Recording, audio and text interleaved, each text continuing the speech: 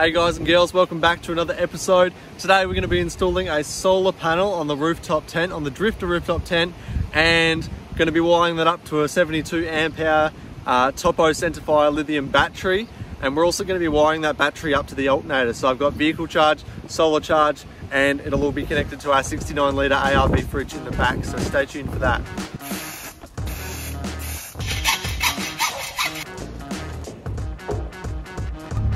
Yeah, that's pretty handy. It's another beautiful November's day in 2022. Got about 10 to 15 mil forecasted for today and high winds of 60 kilometers an hour. So shed is where I'm at today. So let's have a look. This is what we've got. Look at a 69 litre ARB fridge and a Topo lithium battery, 72 amp hour to wire up.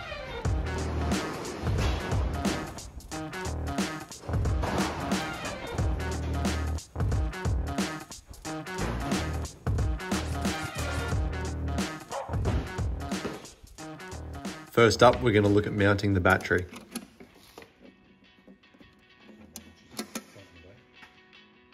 Yeah, right.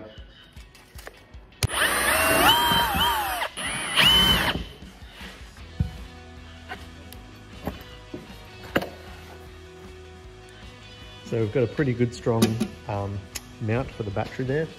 This was just a pretty cheap thing from Bunnings and it holds it there nice and sturdy. So that'll be able to go back in the car soon. For now, we're just gonna run wires. So I've got this wire running nicely into there, and then we're just gonna run it back up through this grommet here, and then back up through that gap, because that gap actually stays consistent, you'll see, as you shut it. So that'll be fine to run a wire down through. And then that's gonna go up underneath the floor into the tent, and then I'm going to mount the solar panel up the front of the tent.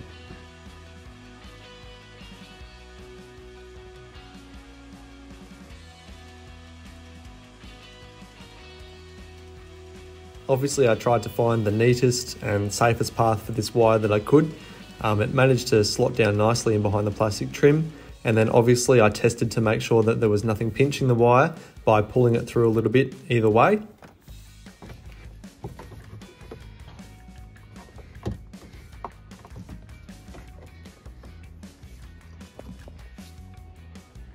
So the other thing we've got to run is this big heavy wire that's going to go from the alternator to the battery.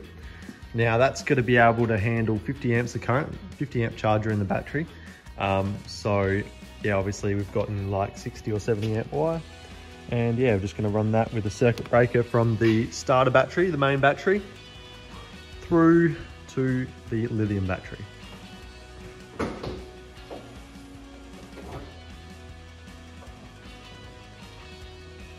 Generally, this is the grommet I use, as you can clearly see, for getting wires through the passenger side of the firewall. This is what we'll be using today.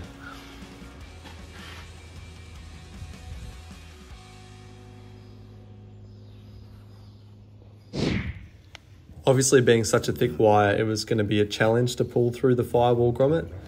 So I made sure that this was not going to slip off. I've gone for a bit of a fishing hook approach on the wire, and I'm going to tape all this up obviously to make sure it goes through nicely and doesn't damage anything else on the way. Could have saved myself 30 bucks. Probably didn't need 2 meters of this. Yeah. Like that. Once again, I've run this wire in the neatest way possible, with the least amount of wire exposed to the inside of the vehicle as possible. I've run it underneath the carpet trims, over the wheel arch, and out this little ashtray kind of port in the back that just pops out, and yeah, they'll come out nice and neatly here right at the front of the battery, so it's worked out really well.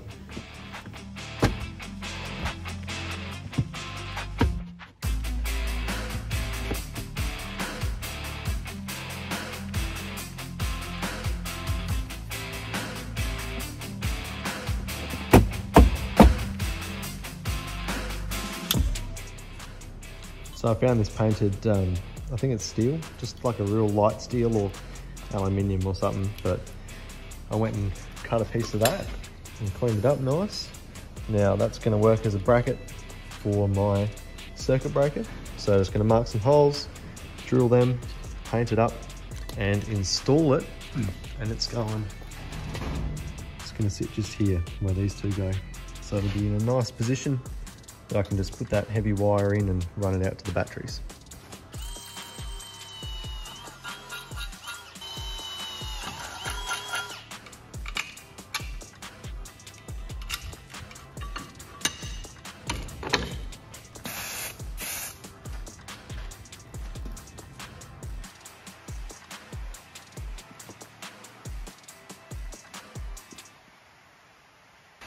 With the circuit breaker mounted in the engine bay like it was meant to be there from factory, I got into cutting up some angled aluminium. I'm going to pop rivet this to the solar panel so that I have a means of mounting the solar panel to the rooftop tent.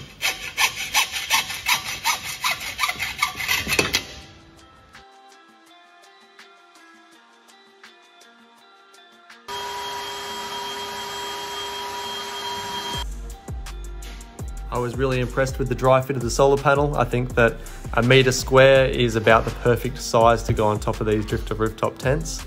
I'm pretty sure the solar panel's 1 metre by 990 mil. So yeah, no, it's about perfect. Once it was dry fit, we can go ahead and mark the holes. One of my holes looked like a bird had pooed on top of the rooftop tent, so I had to wipe that one up and remark it, and then it was time to drill.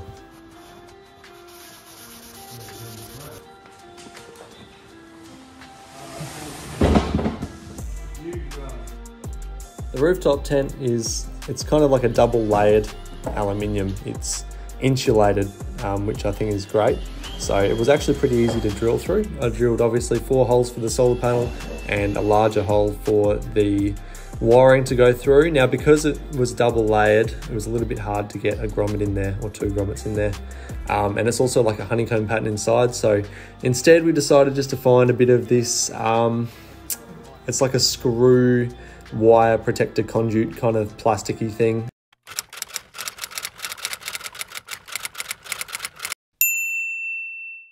And that slipped over the wires all right, and we just kind of screwed that through the hole so it went all the way through the 2 layers. I was actually going to go with a flexible solar panel for the rooftop tent, just for ease of install, but I, for a few reasons, went with a solid solar panel. And that was mainly because it's going to last longer. Solid solar panels are heaps sturdier and they're not going to wear out as fast as a flexible one with the core flute backing. And also, now whether this is practical or not, technically a solid solar panel is going to be more efficient simply because it's not down on a flat surface and it's not going to be attracting as much heat. There's space underneath the solar panel for a bit of airflow. Now, solar panels optimally run at like 25 degrees Celsius. Just in case you're wondering, a solar panel contains 2 layers of silicon. One that's basically missing an electron and one that has an extra electron. Now, when light hits this silicon, it excites an electron and allows the electron to move from one layer of silicon to the other. Now, a moving particle creates a charge. So why does heat affect this? Well, it's because an electron can also be excited by heat instead of just light. So on a hot day, these electrons are already in an excited state in a higher level of energy, so they don't have the potential to move when they're hit by that light. So it actually reduces the efficiency and the output of the solar panel. So obviously the cooler you can keep them, the better, because it doesn't take much for it to get really hot on top of that dark colored rooftop tent. So yeah, if you can keep it up off the ground a little bit, it's going to get that airflow, going to stay cooler, and it's going to be more efficient technically.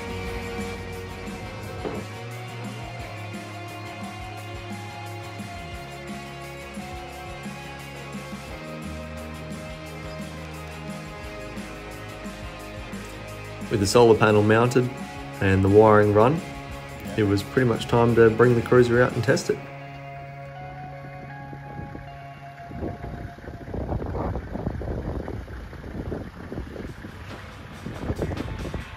So you can see on the display that we have both vehicle and solar charge at the moment. Vehicle being the blue plug, solar the red, and the grey plugs are our outputs.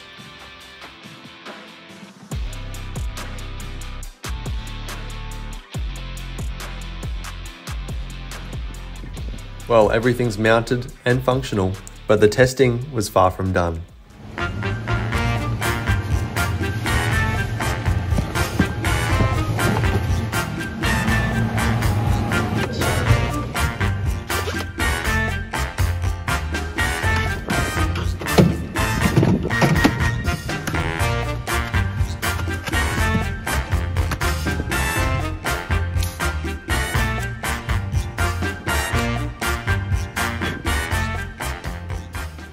So I hope this video was kind of helpful for anyone that's looking to set up a solar panel on their rooftop tent and wire it up. I think the install was pretty neat today. I was pretty happy with how that went. But yeah, thanks for watching. I'll catch you all in the next video.